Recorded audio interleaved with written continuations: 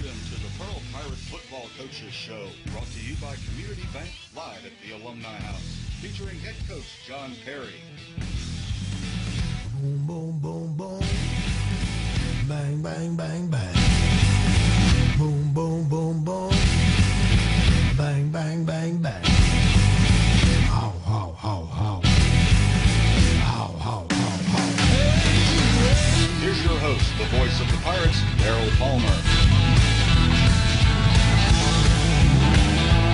Good evening, ladies and gentlemen. Welcome to the Pearl Pirate Football Coaches Show, brought to you by Community Bank. We're live inside the Alumni House here at the Holiday Inn at Trustmark Park, where we gather each and every week. We talk about last Friday night's football game for the Pearl Pirates and the upcoming game each and every week. Head coach John Perry will join me, and we will look at the victory over Mendenhall, where the Pirates came out ahead by a score of 41-17. We'll talk tonight with Sam Thompson and DeMaurice Brown. DeMaurice Brown, of course, the wide receiver for the Pirates, is leading the team in reception yards. Sam Thompson, the young sophomore who's making a statement for himself, as we call him, the human highlight film. We'll talk to both of them tonight.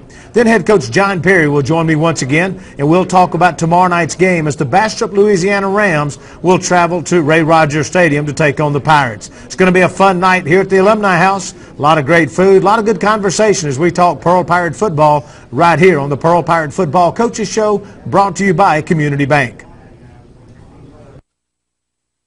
Guaranteed checking. What's that? I've just found our new checking account. Is that so? Well, with the changes in banking, this one's like no other. Really? They reimburse all ATM fees. What about debit card and checks? They're both free, plus free online banking with bill pay. Well, do they pay interest? On all balances. Money orders, traveler's checks? All included. Well, I don't know of a bank that has ever... With guaranteed checking from Community Bank, they really are like no other bank you know.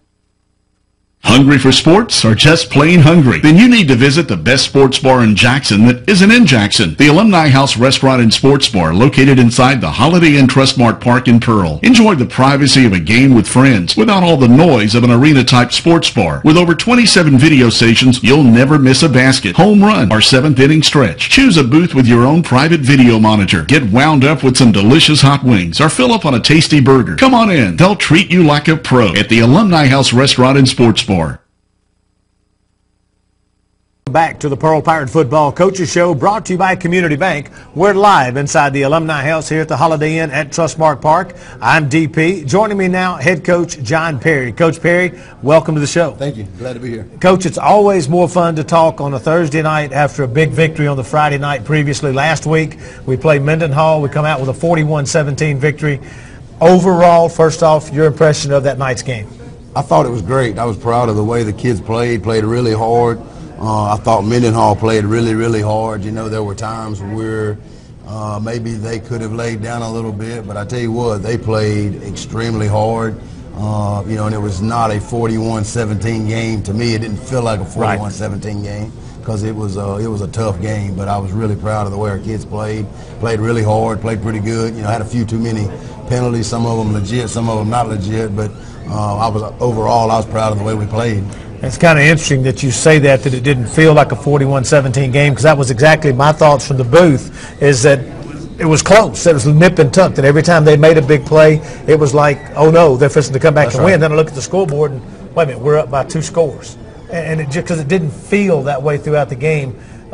What would you attribute that to, do you think, that it didn't have that feel of a 34-point victory? I think you got to take your hat off to Mendenhall. I mean, that's a place that has some tradition. You know, those guys have got daddies and cousins and uncles who played on really, really good football teams. You know, there's some tradition in that place, and those kids played really hard. You know, I mean, that's what they're supposed to do, and they did, you know, and they had some really good athletes. I thought those 2 wideouts were as good as anybody that we'll go up against all year long. And, you know, sometimes when you get 2 scores up late in the ball game, playing fast, the other team gets tired, and they tend to fold up a little bit, but they didn't do that, man. They played as hard, you know, on the last play as they did the first play, and, you know, that's a compliment to them. Let's take a look at a few of the highlights from the game. The first one to look at, probably biggest highlight this season, DeMaurice Brown catches a 74-yard pass out of the hands of L.D. Carpenter. A good-looking play here. You know, they had him, I guess what they called themselves double-teaming him, but, you know, when they didn't the outside linebackers just kind of standing out there. You know, it didn't really do us a whole lot of good, but it was a great throw, obviously a great catch and a good run, and that's, you know, I mean, that's a big play. Anytime you can have a touchdown reception of that magnitude, that's big in a ball game. It didn't look like anything fancy to me. It looked like he just comes off the line of scrimmage running a post route straight, or a flag right down the line. You know what, in it's 3rd and 15, I had a guy one time tell me a long time ago, said, you know, Coach, when it's 3rd and 15, why don't you just throw it to your best player instead of running a draw? Or, you know, as coaches will run screens, or it's like, so I've always kind of kept that in mind, man. If it's 3rd and long, why not just take a chance? You never know. Well, and that one worked out really good. He just takes off down the numbers, and LD just throws one up, and he outruns everybody. The next one we want to look at, another good pass play. This one's going to go to Malik McNair, 39-yard pickup coming off the right side. We knew as aggressive as they were that if we would fake like we were running an outside speed sweep type play, that guy would come and we'd be able to throw it right in there behind him. And, you know, it was a good throw, good catch, and a nice run. And what I was most proud of was he really took the ball when it was when they got him from behind. One thing I've heard Coach Worrell talk about to his receivers quite often is make the first guy miss. That's right. And he made the catch, he made the first guy miss, and that gives him an extra 20 yards. He on the did, play. and then took care of the football after that, and that's what it's all about. The next play we want to look at is another good pass play. This one, Seamus Tucker. We've got 3 different receivers really get into play. Seamus will come off the left side here on the top of the screen. And they're getting better. You know, 2 of those guys, Malik and Seamus, this is their first year to ever play, so every single day they're getting better. And there's going to be a point in time where they're going to be really, really good, and they're going to need to be, because there'll be a lot of attention paid to DeMorris at some point in time. Right. But as we well know, if you have somebody on the other side, it's hard to go over there and double him every play. Coach, one of the things about this play, it looks to me this is a real simple route. He just literally comes off the side, a little short slant. That's right. And a quick hit. They were giving us that slant area. You know, the flats out there was wide open due to the way they was playing.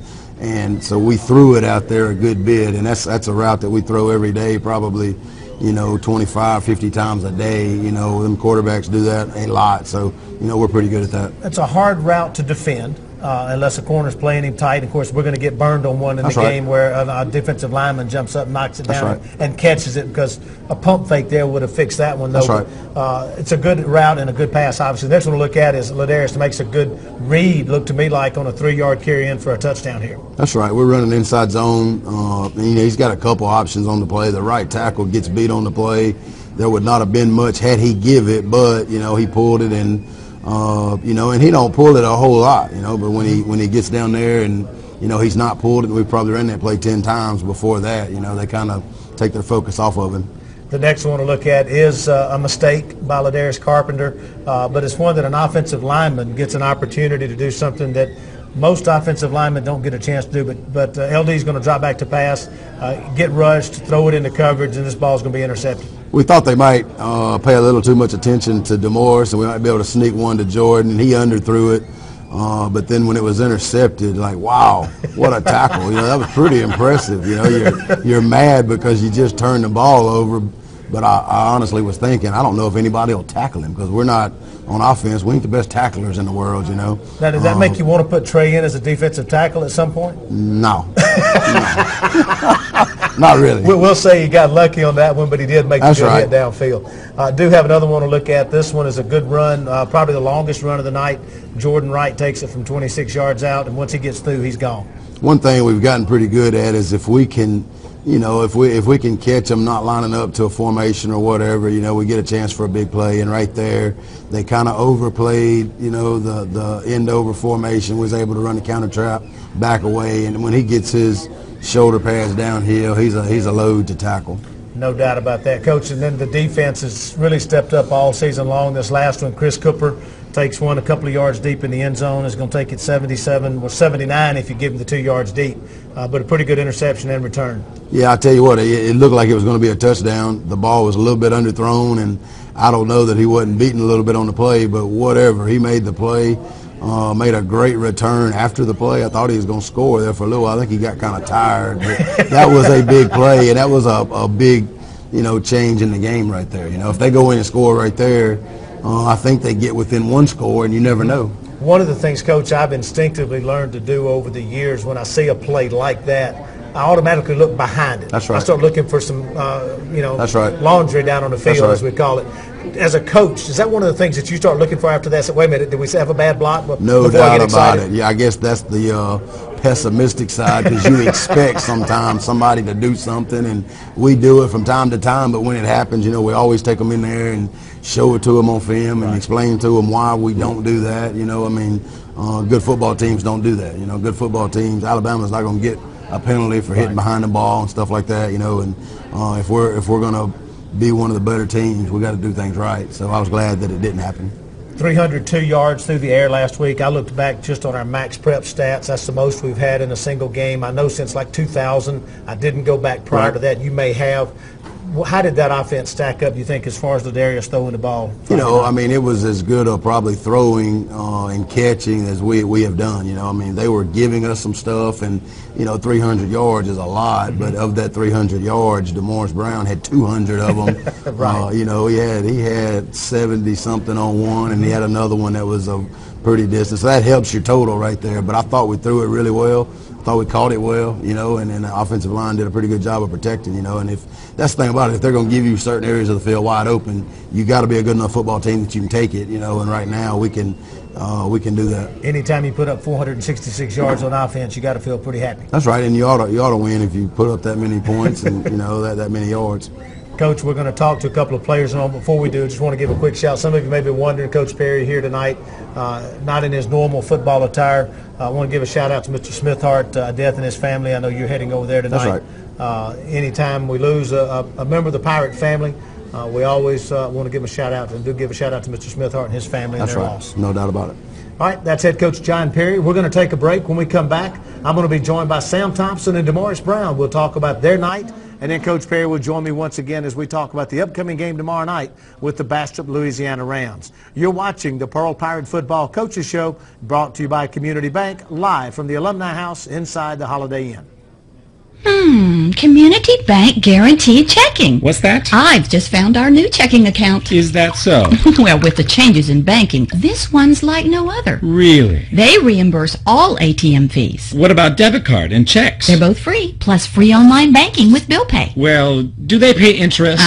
On all balances. Money orders, traveler's checks? All included. Well, I don't know of a bank that has ever... With Guaranteed Checking from Community Bank, they really are like no other bank you know.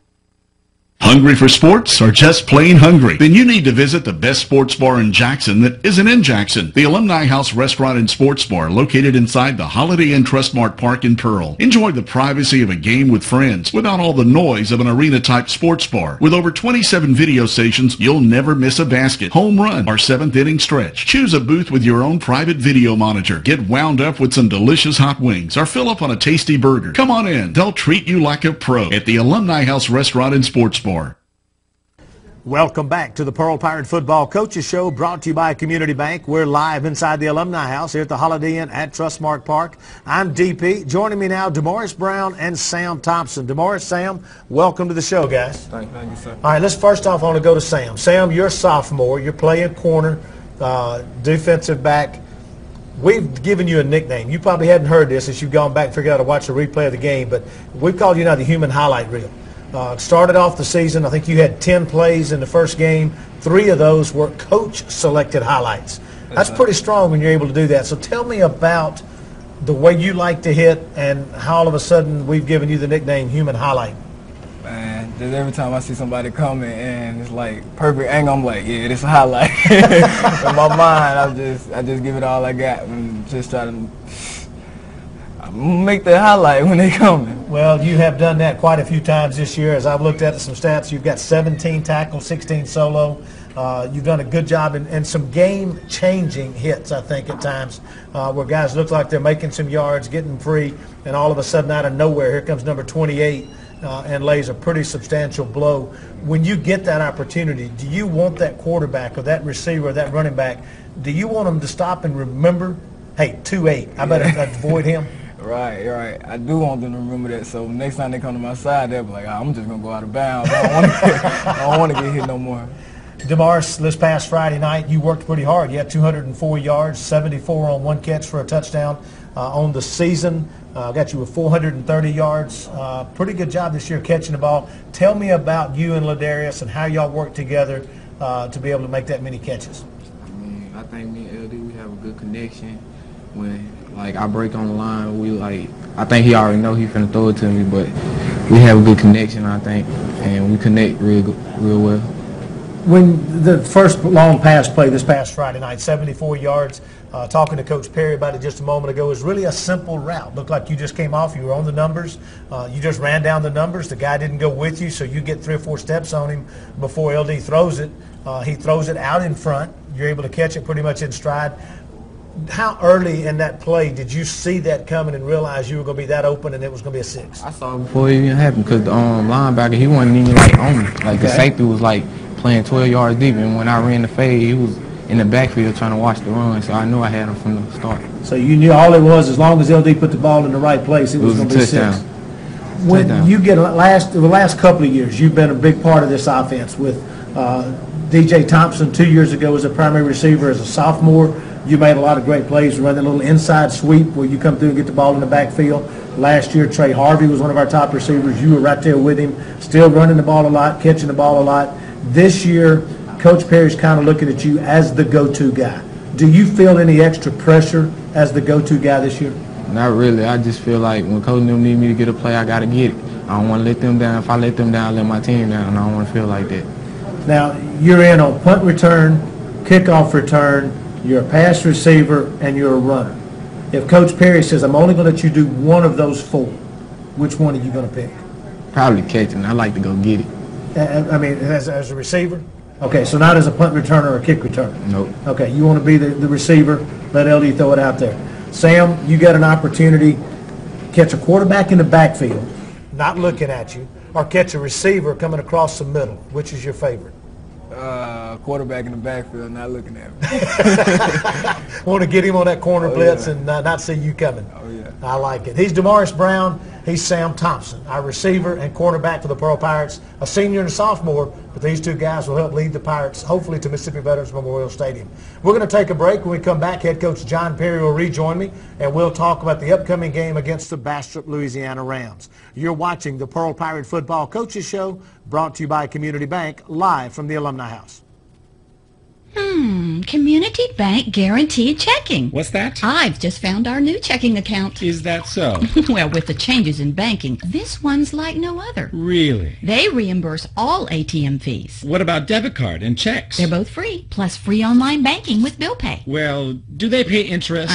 On all balances. Money orders, traveler's checks? All included. Well, I don't know of a bank that has ever... With guaranteed checking from Community Bank, they really are like no other bank you know. Hungry for sports or just plain hungry? Then you need to visit the best sports bar in Jackson that isn't in Jackson. The Alumni House Restaurant and Sports Bar located inside the Holiday Inn Trustmark Park in Pearl. Enjoy the privacy of a game with friends without all the noise of an arena-type sports bar. With over 27 video stations, you'll never miss a basket, home run, or 7th inning stretch. Choose a booth with your own private video monitor. Get wound up with some delicious hot wings or fill up on a tasty burger. Come on in. They'll treat you like a pro at the Alumni House Restaurant and Sports Bar. Welcome back to the Pearl Pirate Football Coaches Show, brought to you by Community Bank. We're live inside the Alumni House here at the Holiday Inn at Trustmark Park, where we are each and every week. Now joining me, head coach John Perry, as we talk about tomorrow night's game as the Pirates will take on the Bastrop, Louisiana Rams. Coach, I look back, have we ever played this team as far as you know? No. So, never played this team. A new rivalry possibly beginning, a new setup of games. One of the things, of course, originally this was supposed to be the open date. When people looked at the schedule, it came out last spring through the summer. MHSAA at some point, I think it was in July, that said you don't have to have an open date for 5A and 6A.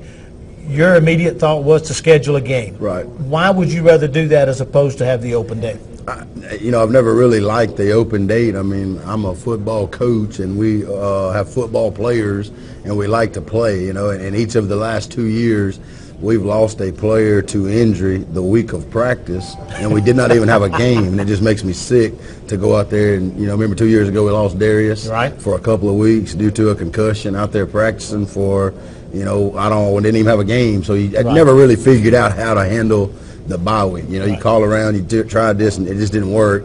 well, I do know this. We'll go out there and play, that we're practicing for a reason. And I wanted to try to find somebody out of state. Just I thought that would be fun, you know, and getting to travel next year to go to Bastrop. I think that'll be fun for our fans. And, you know, I mean, we play football. That's what we do, you know, and it gives us a chance to be better, you know. I mean, we're going to get a chance to practice and play and go out there and compete against somebody that's pretty good. And hopefully at the end of the day, the goal is to win a 5A state championship. And I think this is better for us than not playing and not knowing what to do. And, you know, so this I think will help us with our goals.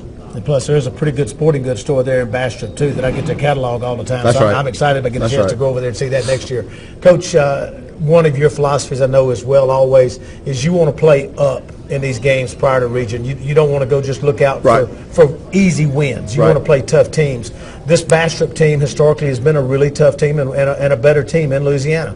Talk to me about what you know about this team and what we're looking at tomorrow night. You know, I mean, when we signed up to play them, I had heard of them. I knew, you know, Randall Mackey played there. I knew some of the players that had come through that place. You know, Coach Bradshaw, who coached there for a long time, very successful high school football coach, you know, and I know I've read some things that, you know, over the past 10 years, they're one of the top programs in the state of Louisiana. I think they've lost 18 games in the past 10 years, you know, so they want to stretch there 3 or 4 years. They didn't lose a game, won 3 or 4 state championships in a row. So historically, they are a really good Louisiana high school football team. But, you know, that's kind of what we wanted to do. I mean, that's go out there and play and let's see what happens, and we'll be better no matter what. Coaches, we've looked at this team now a little bit. They won their first game by a score, I believe it was 55-13. They lost their second game 63-8. So when you look at that, you say, when you see the first game, you say, man, this team's good. Then you see the second game and you say, man, this team's bad. What do you look at from a coach when you see those kind of scores? Obviously, you got to look at the opponent. And did the exact same thing you did. I mean, I stuck that first film in, I watched it, and I thought, what we done got ourselves into, maybe the open week would have been better. And then you stick that second film in, you're like, huh. So then I started trying to research, okay, how good is Huntington? Right. You know, how good is Byrd? And what I found out was Huntington is not very good, and Byrd is one of the better schools in Louisiana. So, you know, that is a huge extreme, but, you know, it's kind of like us last year. I mean, you get smoked by Brandon, then you turn around and play well, so you never know. I mean, they're going to be a good football team with good athletes and good players, and that game last Friday, as I would kind of describe it, as just a nightmare. I mean, it was not a 63-8 game. Right. They had 4 or 5 blocks, punt, or kicked it into themselves, or dropped it, or, you know, who's ever going to have, you know, I've always heard the stat that if you have a punt blocked, you're about 90% chance of losing the game. Well, if you have 4 or 5 blocks, you're guaranteed you're going to lose, you know. So that didn't work out good, and they didn't, you know, and Byrd is really good on top of that. So we don't really know. I mean, we have no idea what's going to happen other than at 7 o'clock we're going to kick off and play a team that has tradition, a team that has athletes, and a team that we figure after being beat like that would have a rough week of practice and we'll be ready to play. One of the things, Coach, and I know you've studied a lot of game film. I've seen the 3 where they've got the jamboree and then the game against Huntington, the game against Byrd. When I've looked at that, one of the things that stands out to me, they've got a pretty good quarterback. The guy's a pretty good athlete. He wears number 1. That's right. He's a threat to run the ball. He also throws a pretty good pass. He's got over 50% completion rate in those 2 games. He's got a couple of really good receiver targets, number 5 and number 8. And they got a really good running back, number 3. So, and I know you've looked at that. So from a defensive standpoint, what do you feel like the Pirates are going to need to do Friday night and able to slow down those 4 or 5 key guys? Well, I mean, you gotta keep, you know, the quarterback in the pocket, you know, because he will, when everything breaks down, he'll take off running. So you got to be able to manage him, but you got to know where number 8 is. I mean, he seems to be the best receiver. He's kind of the go-to guy, you know, and I think, you know, he's the key to the whole thing. You got to be able to stop him. You got to get some pressure on the quarterback, you know, and you got to tackle him. They run a lot of tunnel screens and key screens and flip it out there right now and try to get those guys in space, you know, and so we got to be able to tackle well. And I feel pretty good about us on defense. We're playing really good right now, and, you know, they do something that we have not seen yet. I mean, they are going to spread the field. They're going to snap it as fast as they can snap it. They're going to try to get 100 plays, and, you know, we're going to have to adjust on the run, and that will be a little bit of a challenge because there will not be time to sit around and make all the calls that you normally make from a defensive standpoint because their head's going to be on a little bit of a swivel as well. when that happens, when you have to adjust on the fly like that, how important then does the role of a Johan Mariner or Chris Chambers on the field to make some assignments and changes on the fly from a player standpoint? It's important, but and that's kind of when your practice habits come into play, because there ain't a whole lot of coaching. I mean, if you get that ball on the opposite hash from your sideline and they're snapping it fast, you're not communicating with anybody on that field. I mean, they're going off of whatever they did Monday, Tuesday, Wednesday, Thursday, and that's kind of what we hope sometimes when we're snapping or trying to play fast, is that, we take the sideline out of it and make the kids play football. And you can't sometimes trust the kids as much as you can trust the coaches, but that's, if you watch college football, it seems to be the going thing. As great as Nick Saban is and Alabama is, I mean, they had trouble, stopping Texas A&M, although, Johnny, we don't have a Johnny football, but, I mean, that's just the way it's kind of going. Coach, defensively, from them, looking at their defense, obviously they gave up 63 points last week, 13 even that the week before, so they're giving up 76 points in 2 games. Our offense has at times looked real good. Against Clinton, we put up 35 points in the second half. We put up 41 points with over 466 yards this past week. Do you feel like our offense is starting to come of age with a sophomore quarterback and making some things happen with some experience at running back and receiver? I think so. I mean, I think we're starting to get better, and it all started with the guys up front. I mean, when they struggle, everything's going to struggle, and when the Brandon game, we got dominated up front, and that's what happened, so it starts with them guys, but we are getting better. I mean, we've got to, you got to kind of identify yourself as a football team, and I think we are better when we start, trying to run the football. Jordan Wright's a load to tackle. I mean, he's a 200-pound guy that the first guy's not going to tackle him. He's going to run really hard, and then I think he opens up everything else outside of that, because you do have to, put enough guys in the box to tackle him, and then when you do, you leave some of those areas out there open, and LD's getting better and better, taking some of the pressure off of him, having 4 or 5 decisions on every play, probably it's not the smartest thing in the world, so it kind of helps him out, when you can play action pass and he throws the ball really well. So, we're getting better. I know that. Well, you talk about that, and of course, Jordan at 500 yards right out on the season, averaging 5 yards a carry. If you give him the ball enough, as you said, they're going to collapse. They've got to stop him. That, of course, DeMorris got a lot of experience. Seamus and Malik gaining experience. We're looking better from that end. Special teams, I know Johan was punting some this week in practice. Expect to see him back punting tomorrow night? Yeah, he should be fine. His knee is about well, and he had banged up his wrist a little bit, but he's able to catch it and all that kind of stuff. So he'll be back punting, which we got a lot of faith in him. And then special teams, we other than the kickoff, that we let them return, which was just, that was poor tackling, and that's, we're better than that. So we've worked really hard on that this week. Good deal. Coach, good luck in the game tomorrow night. Hopefully we'll be talking about another victory. No doubt. Thank you. He's head coach John Perry. As tomorrow night, the Pearl Pirates will take on the Bastrop, Louisiana Rams right here at Ray Rogers Stadium. We're going to take a break. When we come back, we'll wrap up tonight's show on our Pearl Pirate Football Coaches Show, brought to you by Community Bank.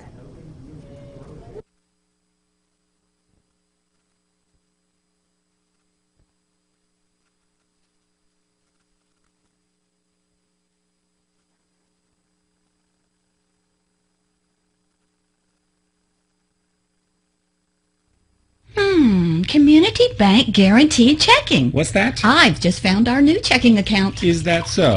Well, with the changes in banking, this one's like no other. Really? They reimburse all ATM fees. What about debit card and checks? They're both free, plus free online banking with bill pay. Well, do they pay interest? On all balances. Money orders, traveler's checks? All included. Well, I don't know of a bank that has ever... With guaranteed checking from Community Bank, they really are like no other bank you know.